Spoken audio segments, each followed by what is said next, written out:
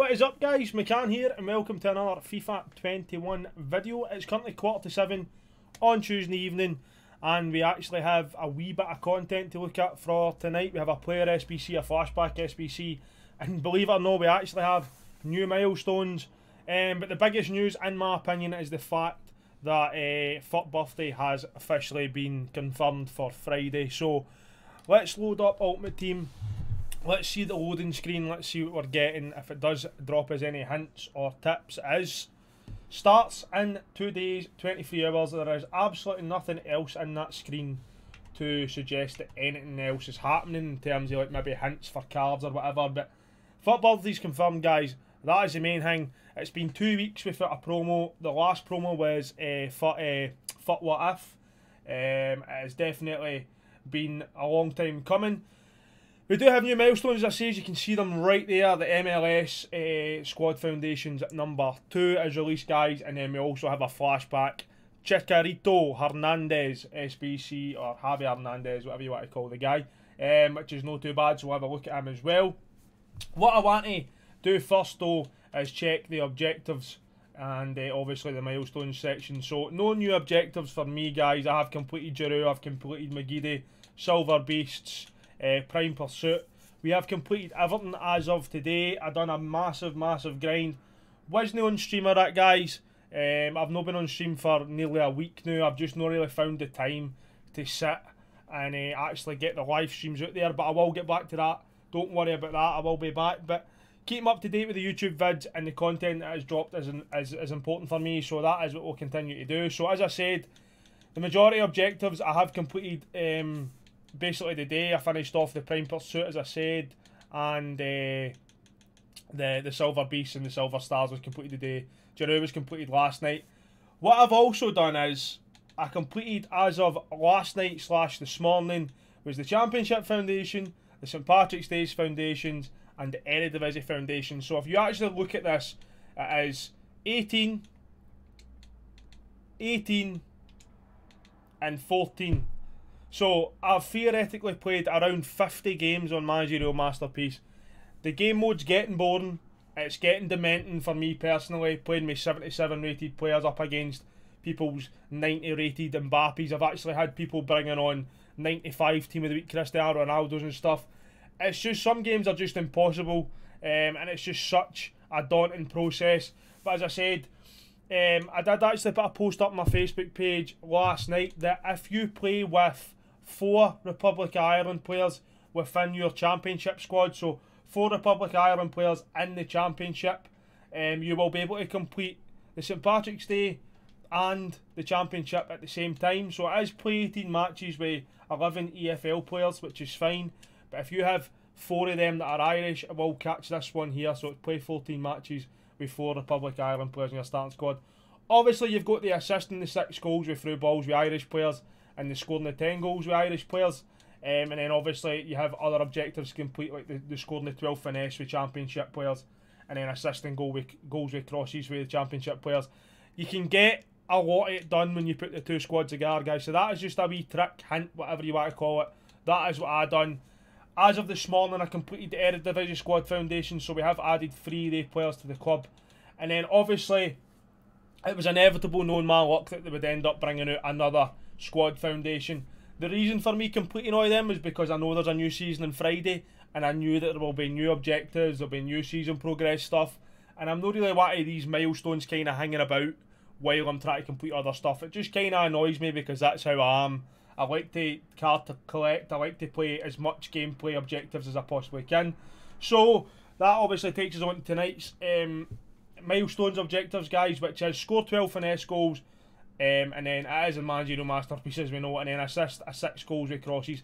The exact same as Championship, the exact same as the Eredivisie milestones, and then obviously it'll be play 18 matches and then win 8. So I actually have another 18 matches in Managerial Masterpiece to play, which again, as I said, it's getting beyond a joke really, in my opinion, and I mean that in the nicest way possible. Managerial Masterpiece for me is just such a dead game mode. Give us like a 1 nation or a 1 league. A 1 league would be perfect for this, because if you look at the MLS players in the game this year, have absolutely been insane. In fact, what I will do is I'll go and show you what kind of MLS players we're actually looking at. I could build a squad with MLS players. So let me just put in MLS here, guys, just to show you an example of how good a one league objective could be, or like a one league friendly mode could be to complete these objectives.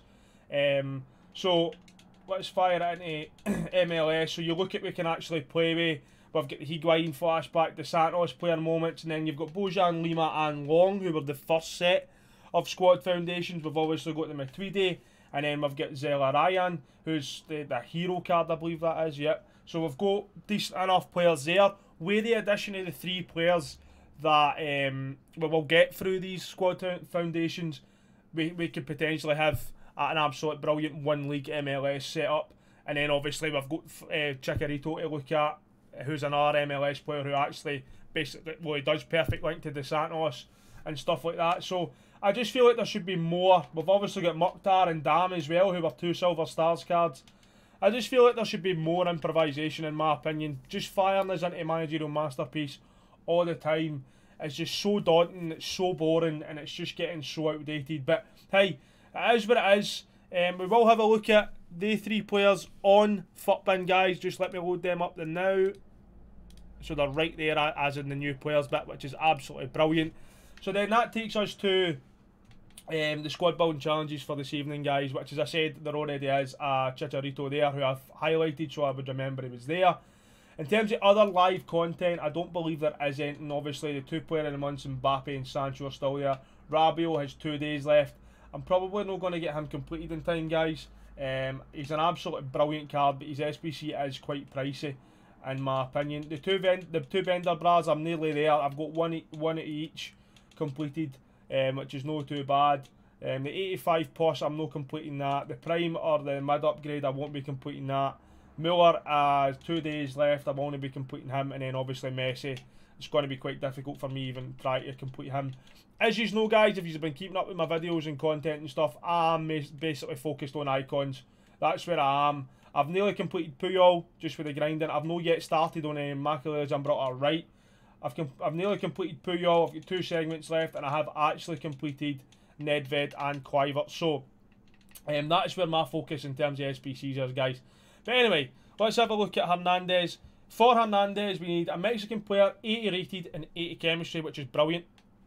Bundesliga player, team of the week, and 83 rated with 75 chemistry. This SBC is so reasonably priced. This is what we're looking for. Obviously, we are being in a slight off league. I know that I've obviously said that the MLS holds a good variety of players this year, which is absolutely brilliant to see. But it's still technically in an off league. Kind of difficult to link Mexicans into your team unless you have icons or whatever. But I think that this is absolutely brilliant value for an SBC. Obviously, the team of the week brings this up in price. But again, I don't mind this. I think it's absolutely brilliant. A Jumbo Premium Gold Pack and an Electrum Players Pack. I think this is absolutely brilliant value, guys. So let's jump over to Futbin and let's see exactly what we are working with here, guys. So obviously we have Javier Hernandez here. The only issue is there is a few red flags about this card. I've already looked at them. There is a couple of red flags, and I'll obviously pick up on them when we're working through it. The 3-star skill moves and the 3-star weak foot is a straight up red flag for this stage of the game.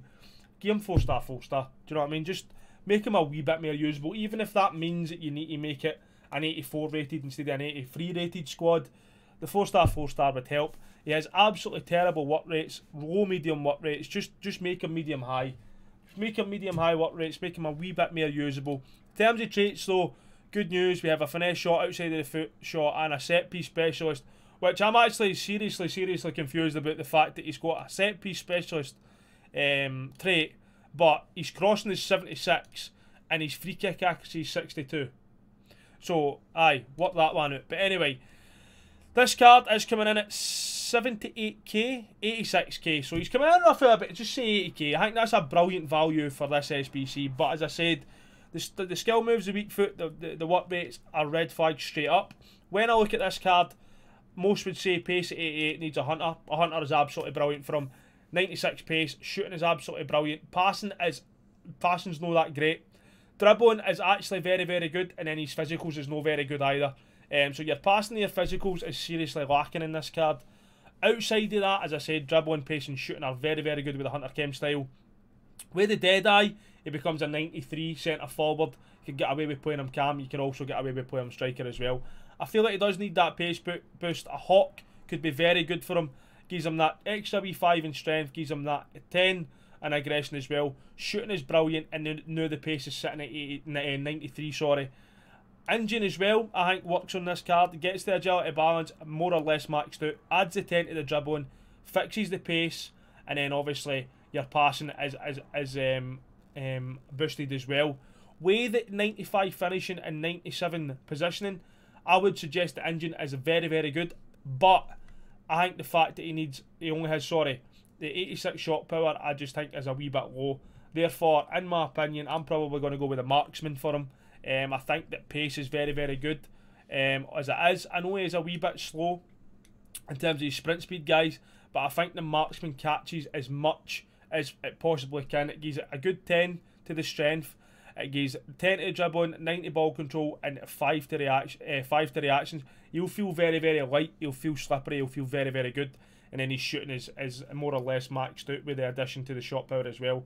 The short pass and the curve and the vision is a wee bit low, but where you're going to maybe be playing this card, as I said, it would be ideal if you had a one league set up for completing the other foundations and stuff. I think that this card would be absolutely brilliant in the kind of game modes.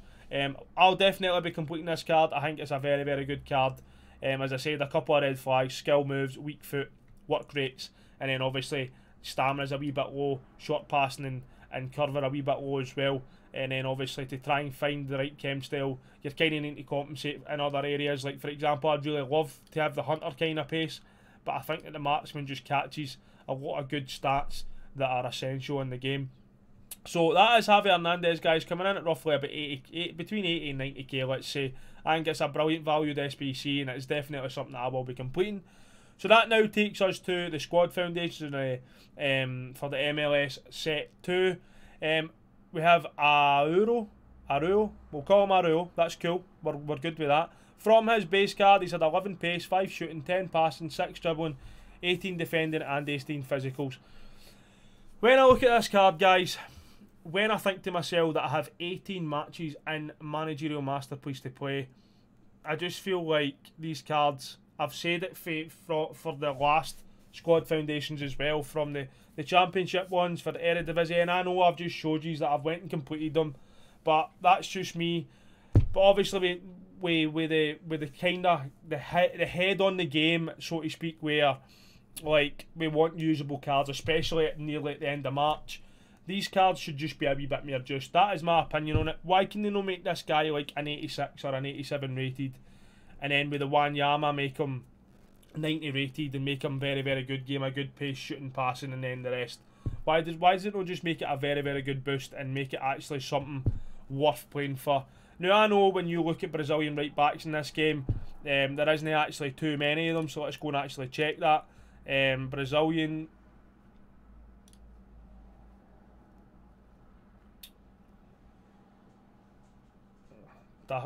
Bobbles about this so much, fuck bin sometimes. So when we look at Brazilian right backs, guys, there isn't too much. Obviously, Bruno Silva Perez here, 230k. If you didn't catch Emerson from the objectives in the season progress, and then obviously if you can't actually afford, which most people can't, Carlos Alberto, Aruo is actually a very, very good high rated Brazilian right back. But when you look at his actual stats here, guys, his dribbling is absolutely terrible other than agility balance. His passing is just absolutely terrible overall. His pace is nowhere near good enough. His defending is nowhere near good enough. His physicals other than stamina are nowhere near good enough. So in every single section, pace, shooting, passing, dribbling, defending, physical, there's red flags. And I understand that people might say, well, you moan about the fact that we're not getting any grindable content to be playing games for and stuff. I get that, but I just feel like, as I said, these cards should be a wee bit more juiced. When I look at, so let's actually go to, so we'll clear this and we'll clear this. So when I actually look at the championship, for example, so I just completed these squad foundations. So it was actually Benduia and Jefferson Lerma and Rico Henry. Why can these, at this stage of the game, no be such a boot? Why can he no be an 86 left back? Why can he no be an 88 centre defensive mid? And then make Buendia maybe an 89 or a 90? Do you know what I mean? I just don't understand why they're so reluctant to begin as just cards at this stage of this game.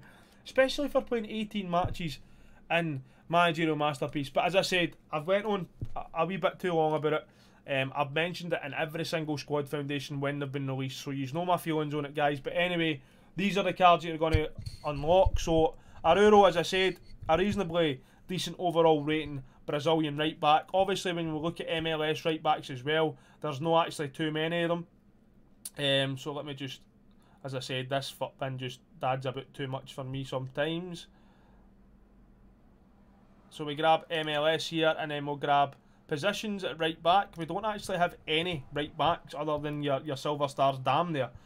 So Aruro is a good addition to the game in terms of Brazilian MLS right backs, but you're going to need to save him with a shadow, make some good pace, makes his defending reasonable. But as I said, his dribbling is absolutely terrible outside agility balance, his passing is absolutely terrible as well, and his physicals outside the stamina are terrible. But that is probably going to be the first player you unlock, guys. I believe that is for scoring 12 finesse goals. Let me just check on console here so that I know what I'm actually talking about. But let me know how you are feeling about these milestones, guys. I hope I'm not the only one that feels the same. A wee bit underwhelmed. Love the fact that they're there. Love the fact that they're there, but just underwhelmed with the rating the cards and what you're actually putting into the game. 18 matches in Managerial Masterpiece. If you're like me and have already completed the Championship, St Patrick's Days and the Eredivisie, you'll realise how daunting the Managerial Masterpiece is. I need to add in the fact that I've completed Giroud as well. He was in Managerial Masterpiece, so it is a long and daunting process, guys, but for 18 matches. But to get this Aruro, you need to score 12 finesse goals, which is fair enough. Then we have a Gayu. Sorry if I'm pronouncing that wrong, but anyway, we'll go with Gayu. He has had 3 pace, 22 shooting, 15 passing, 13 dribbling, 7 defending and 10 physicals. So he's had quite a big upgrade from his base card, but again, no big enough in my opinion. 3-star, 4-star, which is not too bad. Medium high work rates, and he has the flair trait. So let's have a look at, we'll keep it in MLS, and we'll have a look at positioning. So left mid, left wing and left forward positioning. So then again, Gayu is not actually, like, he's the best one there. There's no actually anybody else that contests with him. And then also we need to look at the fact that he will absolutely perfect link, strong link to the left back card from the previous squad foundations, that Nick Lima card. So it's actually not a bad addition. Again, I don't mind this card. You look at the pace, it's absolutely brilliant. The agility balance is brilliant. Reactions, ball control are a wee bit low, and his stamina is really good. His passing absolutely sucks. Therefore, I think that you need a passing chem style. So a Deadeye is probably the one for me. I think a marksman you could get away with good reactions, ball control and dribbling boost there. Good strength boost and good jumping boost if you're not really too fussed about the passing. But I would go with a marksman or a Deadeye. As I said, in terms of like American or MLS or left wingers, this is a good addition to the game. But again, it's not good enough of an addition to actually be just enough to play in this game with, guys. But that is basically what we're dealing with. That is just what we've got to go with. So that is not too bad. And then we come to the end of the squad foundations. This is the group reward, guys. Victor Wanyama, obviously having links to Celtic. I'm looking forward to getting this guy. Previously, obviously played with Celtic, previous Southampton and Spurs as well. So 23 pace, which is a big upgrade, which is good. 10 shooting, 13 passing, 10 dribbling, defending and 9 physicals. Again, pace is far too low, therefore a shadow is 100% needed. As a centre back though, guys, this guy could be very, very usable. 2-star, 3-star. He has an injury prone trait, which I don't understand. Agility balance is not too bad. Reactions, ball control is very, very good. Dribbling and composure is a wee bit low. Physicals are excellent. Physicals are, like, base physicals are very, very good. Long and short passing is actually very good as well at base. I'd probably just play him centre back. I genuinely would. And then obviously if we go to the actual MLS again, guys, we can look at, we've got the Higuain, the De Santos, the Carlos Vela, which was a record breaker card that I don't actually own. But we'll look at, we have Opara as a centre back. We have Aaron Long, who was part of the squad foundations the first set, which is a good, could play. You could absolutely play Victor Wanyama centre back with him. Then you have Bojan, Nani to play in the midfield. Matuidi's there as well. If you don't own the record breaker Vela, we have base Vela who would be good enough for MLS side. De Santos plays in midfield. Higuain, Hernandez up front. So the MLS have actually been getting a fair crack of the whip this year, guys. They've actually been getting a lot of decent cards added into the game, which is great to see. It's kind of similar to the Liga NOS last year. I felt like they got quite a lot of cards last year, which was absolutely brilliant. So I mean, these cards are good if you're looking to make weird and wonderful squads, if you want to call them that. I like the fact they're there. I love the fact that we're getting milestones. I love the fact that we're getting content that can be unlocked through the game. I feel that there's no really enough of it. But then obviously I'm a wee bit underwhelmed with the cards that we're actually getting, guys. But that is the hand we've been dealt. So in a whole tonight, guys, it's basically been an MLS themed content drop. Flashback SBC, Chicharito, Hernandez, as we can see there, very, very good value for money. And then obviously we have the Milestones MLS set 2, which again, as I said, it's brilliant that they're there. A wee bit underwhelming in terms of the cards, but what I will be completing them. I will be completing Hernandez. But that is basically all for tonight, guys. If you are enjoying the videos, drop a like in the video. It would be very, very much appreciated. Subscribe if you've not already subscribed, dudes. It would be, again, very much appreciated. But that is me. I will catch you tomorrow night for the release of Team of the Week. Don't believe there is a Silver Stars because obviously the new season on Friday. If they bring a Silver Stars out tomorrow, it would mean we'd only do 2 days to complete it, guys. So, new Team of the Week tomorrow, guys. So I will be bringing that to you tomorrow. So stay tuned in the channel for that. But until next time, guys, take care of yourselves. And I'm out. Cheers, cheers.